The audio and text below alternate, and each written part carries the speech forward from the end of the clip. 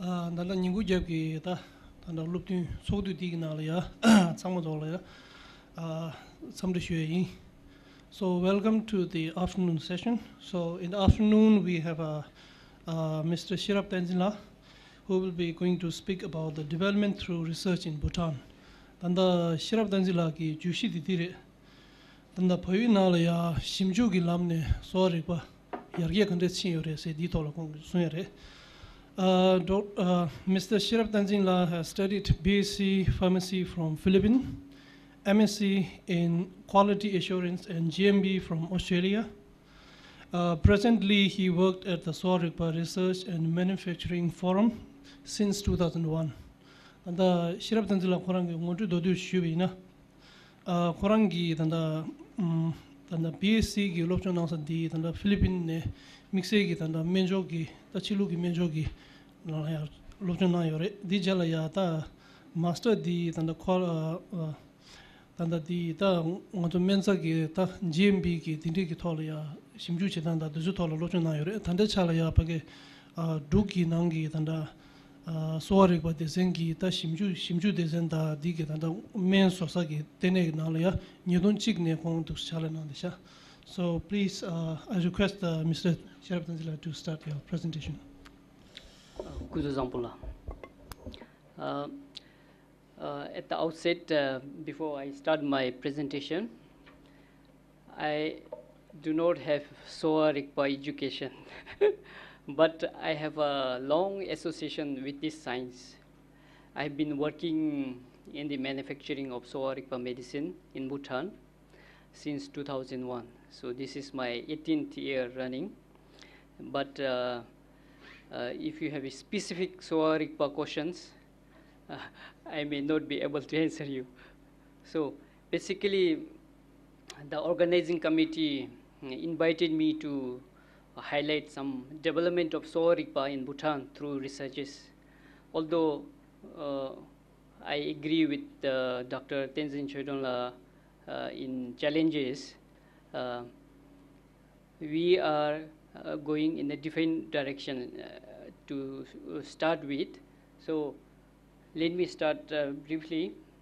Historically, Sowa Rigpa was founded in 1616 when Shabdung Rinpoche came to Bhutan, but officially it started formally recognition in 1967 when His Majesty the Third King commanded the formation. Since then, in 1968, a small dispensary was established in Dechinchueling, a place in Thimphu, capital. Then in 1971, a training center was started. Then in 1978, 5 years bachelor's degree program, we call it Drungso. The Sowa Rigpa practitioners in Bhutan are known as Drungso. So, and this dispensary was upgraded to hospital in 1979. In 1982, the mechanized traditional medicine production was started with the support of WHO. Before that, it was like a cottage industry. Each practitioners used to go to the hills, mountains, collect their own raw materials, and compound themselves. But from 1982, the mechanized production started. And in 1988, the unit was upgraded as the National Institute of Traditional Medicine. And in 1998, we had the Institute of Traditional Medicine Services with 3 functional units: the training center, National Institute of Traditional Medicine, which imparts education, Sowa Rigpa education. Then we had the National Hospital and the Pharmaceutical and Research Unit, where we do manufacturing of Sowa Rigpa medicine as well as R&D activities. Further, in 2013, the overall government has approved the formation of department. Now we have the Department of Traditional Medicine under the Ministry of Health. Then the teaching hospital, the National Traditional Medicine Hospital was redesignated as a teaching hospital to support the Sowa Rigpa education provided by the now Faculty of Traditional Medicine under Gesagyepo University of Medical Sciences of Bhutan. Then this pharmaceutical and research unit is renamed as Minjong Sorik Pharmaceuticals as a state-owned enterprise, not under the government setup because it's an industry. Then this Faculty of Traditional Medicine is now received a certificate of accreditation from the Bhutan Accreditation Council. To highlight some mandates of the TM sector, particularly in the bullet number 2, the main mandate is to strengthen R&D for evidence-based traditional medicine services, and also to enrich TM traditional medicine or Sowa Rigpa medicine through research on local spiritual healing and ethno-medical practices. The department is also responsible for developing the research capacity and research skills in traditional medicine, and also responsible for promoting the infrastructure and facility to make enable conditions for the researchers. And in the education sector, the Faculty of Traditional Medicine is now under the university ambit.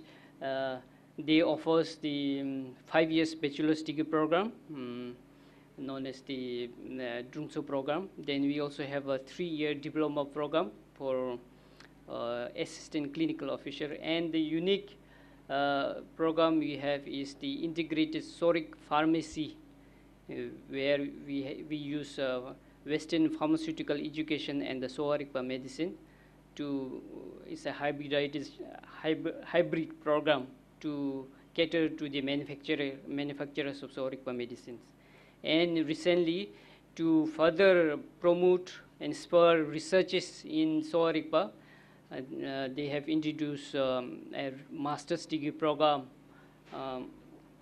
in traditional medicine through research mode, not through coursework, but through research. Basically, the TM in Bhutan is considered as one of the most sustainable methods of healthcare delivery, as all the medicines, the ingredients, the manufacturing, and HR are all developed within the country, unlike the Western medicine, where we have to import the medicine. The doctors and all are trained outside because we don't have medical institute, especially at the undergrad level. This traditional medicine, Sowa Rigpa medical system, not only adds dimensions to the nation's healthcare system, but also provides an alternative choice of service to the patient. So I will highlight the special features of Buddhist traditional medicine or Sowa Rigpa medicine in Bhutan setting in the later side. Our traditional medicine sector caters to about 23.4% of the population from about 66 traditional medicine units. Some special features in traditional medicine in Bhutan is it's fully integrated with the modern medicine. The traditional medicine services, they follow the same health plans and policies of the Ministry of Health. The traditional physicians or practitioners are treated at par with the modern doctors in terms of pay, salary, grade, and everything. There is no distinction. And there is a mutual understanding of both the system by different practitioners. The TM units in districts are all under the same administrative control of the hospital health sector. In fact, even physically, they are roofed on the same hospital. So you as a patient has a choice either to seek a traditional practitioner or a Western medicine from the same counter. So it provides as an alternative choice to the people. So, but all our practitioners, including the medicine production and medicines, are all regulated by the Drug Regulatory Authority. So this traditional medicine, in fact, plays a very significant role socially, culturally in Bhutan. So far, we have 66 traditional medicine units under all the districts, including at the sub-district level and at the basic health unit level. totaling about 66 units. These are the range of services they provide, like outpatient department. We have all kinds of services there. Then in therapies, we have all this chulum and langlum, this then effusion therapy, hydrotherapies, gold and silver needle therapy, cauterization, moxibutions, and for Lenga services, we have both OPD and inpatient services. What supports all these development efforts in Bhutan is these policies. The Medicine Act of Kingdom Bhutan only recognizes modern medicine and Sowa Rigpa medicine. Is yet the other alternative medicine system like Ayush, other Ayush products, Chinese, and are not yet recognized. And the national drug policy also firmly supports traditional medicine development. Then the most important, the constitution of the Kingdom of Bhutan promises the services of free traditional medicine services to the people. And we have the national health policy, the economic development policy, and the national strategic plan for traditional medicine sector. But why research is important? To maybe Dr. Tenzin has highlighted, to find answers to the questions on efficacy, quality, and safety posed by the regulatory bodies. Because when we apply for the registration of our Sowa Rigpa medicines with the regulators, they demand all those documents, like in the morning presentation, Dr. Katosh has highlighted the requirements of dossiers and all those things. Then to generate this evidence-based documentation, to preserve the traditional knowledge or Sowa Rigpa knowledge, to ensure the sustainability and continuity of the knowledge, and also to reap potential economic benefits, like even to discover a new molecule or new anti-cancer agents and all those things, and to discover these remedies for emerging diseases like lifestyle-related diseases. These are some of the conditions in our country. We have research and development laboratory, as well as again research lab under the department, who oversees the who drafts and oversees the research policy and also promotes the research. Then we have the national at the national level, we have the Traditional Medicine Research Advisory Committee, comprising of Western doctors also, like allopathic doctors, neurosurgeons, and psychiatrists, and all we have in this board, including the traditional medicine practitioners. And this we continue to develop and build capacity, research capacity, especially through good clinical practices, then operational research guidelines and all. Then we have the master's degree program to promote research again. Then to promote your research outcomes and all those things, we have internationally peer-reviewed medical journal called Bhutan Health Journal. Then for novice researchers like us, we have the Menjong Sorik Journal to publish your articles and findings. And to do research, we have a good resource base for research as well. So we have in Sowa Rigpa text, you have more than 3,000 types of materials to be used. About 600 of them are identified in Bhutan. And currently we use about 300 ingredients to produce about 20 metric tons of traditional medicine to cater to the traditional medicine service needs of the country. The main resource base, around 90%, is medicinal plant, and about 85% of them are sourced within the country.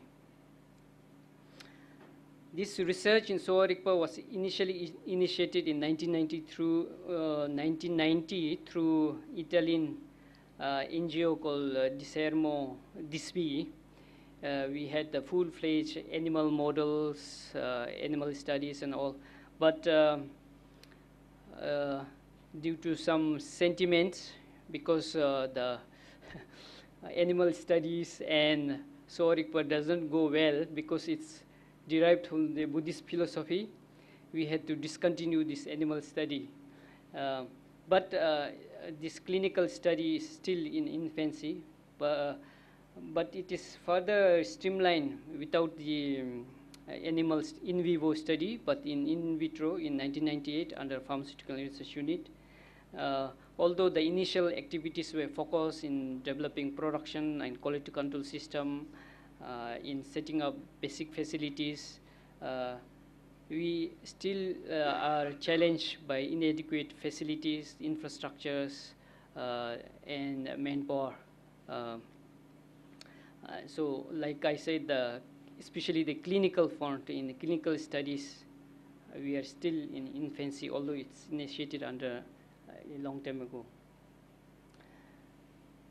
So, to further highlight the role of my organization, we do research and development activities. We focus mainly in product development. We managed to screen traditional medicine. We are, because it's very complex, like to do clinical studies in complex formulation, multi-ingredient formulation, we are going from individual ingredient. We get the lead idea from the Sowa Rigpa uses and all those things, then we try to isolate chemical compounds. So we managed to study for 11 high altitude, higher elevation medicinal plants, screen them for active chemical moiety or active pharmaceutical components for potential product development. Then we also do resource mapping. We identify where, in order to sustain and to do cultivation trials. So we have 11 areas we have done surveys, and 30 species of them are under cultivation. Those vulnerable and extinction prone materials we are being cultivated under tissue culture system.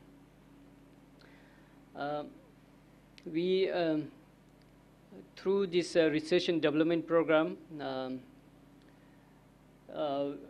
we are using now this modern GMP principles to process all those products. Currently, we have 134 products that constitute as the national essential medicine, and 19 other additional health promoting products like herbal teas and massage oils, massage candles, and all those things.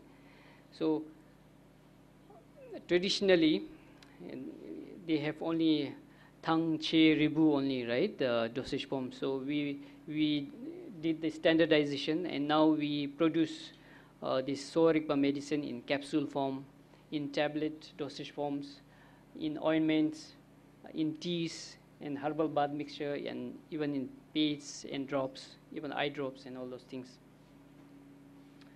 So these are some of the activities we did. We have research done on developing monograph on traditional medicine formulation for 116 products. We have pre-processing methods for raw materials of 33 ingredients. We have test methods developed for quality control of raw materials. Then we have a monograph on medicine plants of Bhutan, which has 40 high altitude medicine plants in 2 volumes. We have monograph on precious minerals and metals, comprising of 227 materials. Then we also do coding and standardization of Sowa Rigpa nomenclature, identification with the botanical nomenclature, about 300 medicine plants that we use currently. Then we also have a herbarium species of around 116 high altitude medicine plants and about 101 lower elevation medicinal plants. Then we have, we also produce guidebooks on high altitude medicinal plants and low altitude medicinal plants for our farmers, from our pickers of the medicinal herbs to aid in their business. Then we also have developed a materia medica on low altitude medicinal plants. Then we also developed a guideline for good collection practices. These are some of the publications, the monograph on traditional medicine. This is sorry. So the monograph layout has this many. We have the product title, definition, the formulaic composition, product description, the production processes, the identification tests like the identification of the TLC fingerprints and all those things. Then we have test methods, then storage conditions, so labeling, and we have the appendices of TLC plates and all those things, so that you have the reference when you do the quality control. The monograph, we have 2 volumes, but still, although there are challenges, there is also potential for Sowa Rigpa medicine. Research potentials are there. There is a potential for discovery of new drugs through understanding the different mechanism of drug action and additive and synergistic effects of the multi-ingredients. There is a study to do on ethnopharmacology, bioprospecting to develop phytopharmaceuticals, then clinical trials. Because Sowa Rigpa has been used for centuries, even to do clinical trials, we don't have to do preclinical trials because it's been used. So we have a lead in that area to gain some years or months in the research. So if you have the basis, then to do biological and agricultural research on cultivation and in tissue culture thing, or also in biotechnology. Then we also do some research on the substitution of species, such as like to use in place of larchi and domti, the animal ingredients, which is internationally banned for use. We do plant herb substitution studies also. So we have been studying, we have since 1990 we have studied for the clinical trials. We managed only a few formulations like Yuang Appa for diabetes and all, but for substitution of mustard, we have done extensive studies there. And the institute is also in the process of translating Sowa Rigpa text to make it relevant for the regulators. Also, they need this translation because the text in classical language or the Cheke or the Sanskrit, whatever the authoritative texts are available, are in the language that is not understandable by the regulators. So they demand such. So we are continuously doing this standardization of quality parameters, and we also develop new products like Ayurvedic proprietary medicine. We are also pursuing the Sowa Rigpa proprietary medicine. And we also do some clinical studies on hot springs and menchus and sachus. So how we approach this research is basically we do we select a medicinal ingredient based on Sowa Rigpa text. Then we do the research, bibliography research. Then we screen for chemical activities, extraction and segmentation. Then we do separation and purification of active substance. Then we do the chemical structure and possible drug design. We are yet to be there in synthesis and drug design. We are only up to chemical structure so far because of lack of facilities and animal models. Some of the highlights, again, we managed to, a friend of ours who did his PhD, he managed to discover some potential anti-malarial compound from high-altitude medicine plants, particularly the Meconopsis simplifosea, Aconitum orichrysum, and Cordalis calenthea. These molecules, it has been filed for patent in Bhutan from Meconopsis. Then we have developed a number of products such as anti-wrinkle cream, herbal teas, and in perfume essence and fragrance, massage oils and all, through access and benefit sharing scheme. we access the genetic material from our local collectors to promote the sustainability or conservation of the medicine plants, because most of our raw materials are sourced from the wildcraft. It is important that we sustain or conserve the medicinal resources. So we, after commercialization of these creams and all, we share certain percentage of our profit with our local partners or communities. So, and also we share certain benefits to the conservation fund also, so that there is a continuity of medicine plant supplies, especially for the genetic material that is sourced from the locality. Then there is some level of clinical studies for the knee osteoarthritis, migraine, and ringworm infection. Sorry. So some of our ongoing research efforts are developing again the monographs on high altitude medicine plants for the remaining medicinal herbs. Then we are still doing the resource mapping and digitization of our medicinal plant resources in the wild. We also are developing and updating our herbarium specimens. Then we are also developing and documenting the registry for local and spiritual healing practices. Then we also do some digitization of the traditional medicine artifacts and translating this text into national language.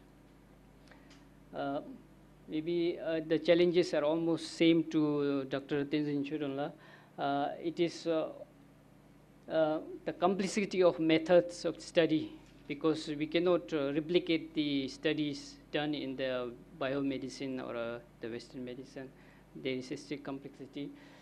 Even to build the quality parameters, the reproducibility is still a challenge. But more than that, it is constrained by lack of infrastructure and facilities within the country, then technical expertise and investment in R&D. And there is a limited scope, especially in Bhutan context, to do in vivo studies because of the religious sentiments in destroying the animal and all this.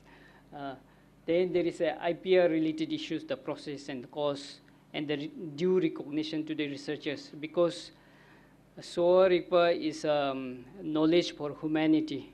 So one cannot patent it and claim unless there is a new, or unless, like Dr. Tenzin highlighted how the patenting is done. So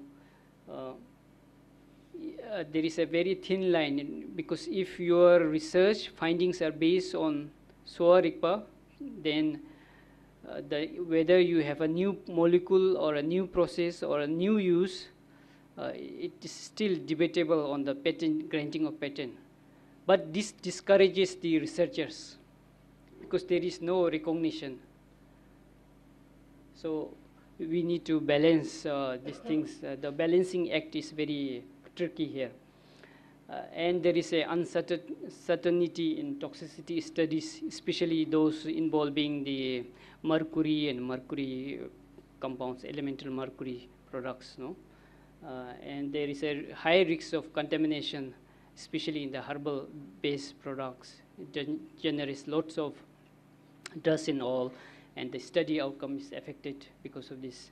And there is also risk in bioprospecting. Although we have the rich biological or biogenetic materials, we need to collaborate with international partners where there is a facilities, where there is a capacity. But if there is a substantial finding or a good finding, they may not share with us. So there, the biopiracy and all those risks are associated. So, but all said and done, research is hope for, I think, is a hope for the future, to bridge gap between the past and the present, using ancient wisdom with the modern technology, to marry science with religion and philosophy, to ensure safety and efficacy of the treatment, to ensure sustainability of the services and natural resources, and to save traditional Sowa Rigpa knowledge and to hand over to our future generation. So what is the way forward? Strategic planning to conduct research, resource mobilization and collaboration, I think, human resource development, upgradation of facilities, improving documentation, because I don't know about the Sowa Rigpa practitioners in India and here in Tibet and all, but in our Bhutan, they are very poor in documenting. Even if they have a good outcome, the clinical evolution, they don't keep documents. So it's all hearsay, but it doesn't serve any purpose when it comes to regulators. So we need to build linkages and collaboration for transfer of technology. Such forum, the international conference, may be one such forum to share and collaborate and find a middle path in authenticating the Sowa Rigpa science for the. So another way is recognizing and patenting. So Tashdele. Thank you so much. Now we will have a 10 minutes question and answer session. Ta kama chugring le ya tiwo tin shue yi ani dida jushi da dewa da yan dida dewa yube ge tiwo kare yu na rona. Not yet. No clinical study, but some level of study is there. Like we first check the water, the hot spring constraints. Then we do some verification only, not at the clinical level, because clinical study involves lots of steps, like the phase 1, phase 2, all those things. But like I said, especially with regard to traditional knowledge, for that matter, any traditional medicine, like be it Sowa Rigpa or Ayush kind of Indian system of medicine, we don't have to do preclinical studies because it has been given to healthy people. Because in the preclinical study, first you have to give the medicine to the healthy people so that there is no adverse effect or death. So that part is not required, especially with regard to Bhutan's law, research law. So we get the jump start in clinical studies, but still it's a challenge. Sachu Minchus are relatively simpler than doing medicine clinical trials of the formulations.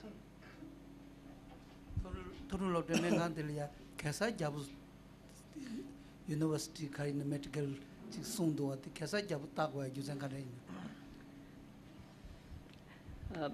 If I understood correctly, you're asking why the university is named as a Kesagepo. In the in respect to our fifth king. Our fifth king is Jigme Geshe Namgye Wanchu. So the university is given the title of Geshe Gebo University of Medical Sciences of Bhutan. Is His Majesty's name, King's name. Yeah.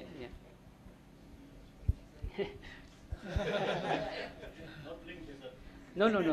It's Khesa, not Kesa. It's Khesa, Khesar, Khesa.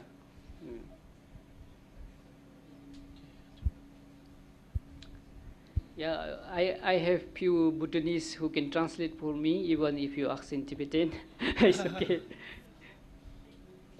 I couldn't hear you. Do you practice this mercury purification? Do you do it?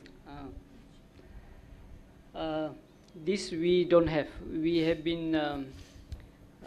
We had got few support from Minsekhang in Dharamsala in building capacity for detoxification of mercury and mercury processing, but still we are not confident in manufacturing this the mercury products. Also because Mainly because the regulatory requires further tests. Unlike other herbal medicine, they scrutinize more on mercury recombinant compounds. So we need to generate lots of documents. So there is one case. He works in UN in Geneva, but he took some Rinchen rib from some monk or in Bhutan, and he got lead poisoning. So from there on was the regulators are more tighter with us. So we have, for time being, we are not producing any Rinchen ribs or medicine. So it seems like there is no more question. So, so I, on behalf of the organizing team and all the participants here, would like to thank you so much for your important research information and also the wonderful presentation. So here we have the Vice President of Central Council of Tibetan Medicine is going to offer the kata and the memento.